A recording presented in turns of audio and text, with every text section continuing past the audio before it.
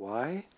Because we learned something huge about ourselves, that the outer world is an illusion and it's consciousness, and we can do anything from within, absolutely anything at all. And so why would we need airplanes if we could just disappear and appear anywhere else in the universe? Knowing that it's only consciousness, well, that's easy. You just change the image and you're there. Obviously, the people that came here, these roughly 250 to 300,000 star systems that have come here to witness this directly, these are the lower levels of consciousness of the universe. Anybody that flies around in a spaceship is not that advanced. I mean,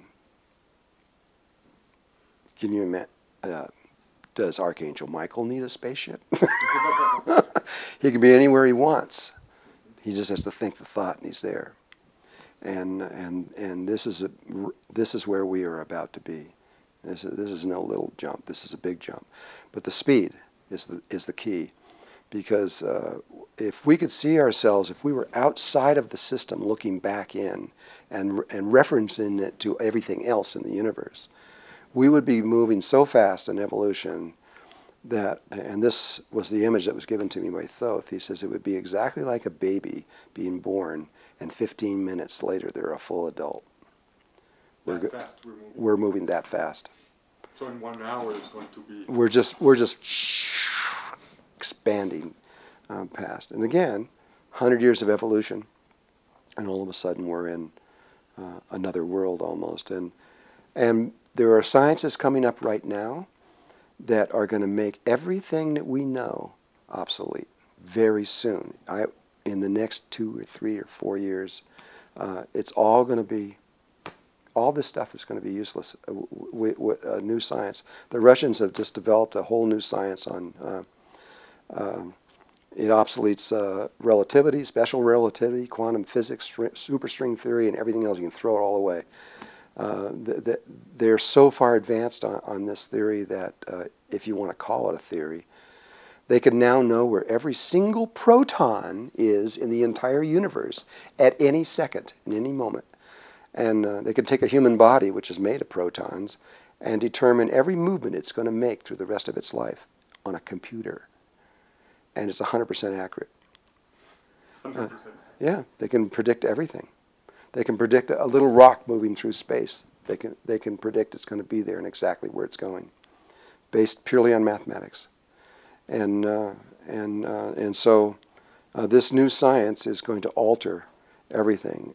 They're beginning with communication, our levels of communication through television and radio and all this stuff. Totally useless. They now have demonstrated to over 500 scientists in Germany about a year and a half ago that you can take two computers, one in one place, one in another place, and transmit data from one computer to the other without any electromagnetic fields whatsoever, having nothing to do with microwaves, radio waves, cosmic rays, thoughts, feelings, anything. It all has to do with gravity. And a new understanding of what gravity is. And that's the problem with relativity and quantum physics and all these things. The anomalies are always centered around gravity because they didn't know what it was.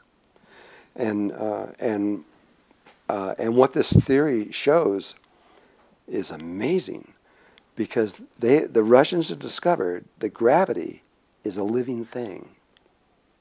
The whole gravity is everywhere. There's nowhere where it is not. Like dark matter kind of thing. No, this is not about dark matter. This is about pure gravity, and it's everywhere. It's in the middle of rocks, middle of planets, out in deep space. It's what controls the movements of all the stars and all the planets and everything that's going on. This energy field is alive and conscious like we are, and human beings can communicate with it, and they've been able to scientifically document it and prove it.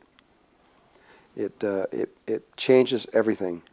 And so through Germany is where they're releasing all of this information. They, like I said, they take two computers. They can transmit information from one to the other, not through electromagnetic fields, but through gravity. Like bending joining 2 points and more. Everything's linked together through gravity. And so a divine conscience or what? it is. It's like the consciousness of the universe, at least on one level. And we've never been able to, we never have seen this before. And what's interesting is that you can transmit from one computer to the other any amount of data. The bandwidth between them is infinite. It's not big or almost infinite, it's infinite. So all the knowledge of the whole universe, of all 16 billion years, for example, if you had the computers that could do it, could transmit from one to the other, and in 0 time. Not a short amount of time, 0 time. So it's been there all. It's like if it were been there all the time. Yes. Almost. And distance doesn't matter. So we could, if that other computer was not just on another island like they did in this thing to test it through the government, through the scientists, the other computer could be on the other end of the universe, 16 billion light years away.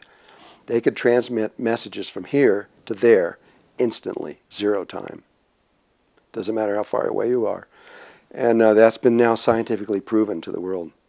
And so they're now preparing to go into the communication worlds.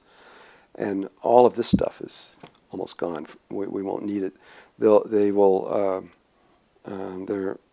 going, all the systems, the banking systems, the insurance systems, the entertainment systems, the music systems, everything are about to function on a different kind of a way, which is going to be a scientific revelation like we've never seen before. And that's emerging as we speak right now. And this is just an idea or understanding of what's about to happen. We're about to go into another level of technology. But that level of technology interfaces with human consciousness. And when human consciousness interfaces with that level of technology, a level of technology that can speak back to you across, then that's the end of technology. When we get to that point, we'll realize that we can communicate with each other because gravity's everywhere. We don't need cell phones or any other form of electromagnetic devices. And this is, I think most of the people involved in this realize that this is the end of the technological world. And if the Vedas are correct, it happens in a single day.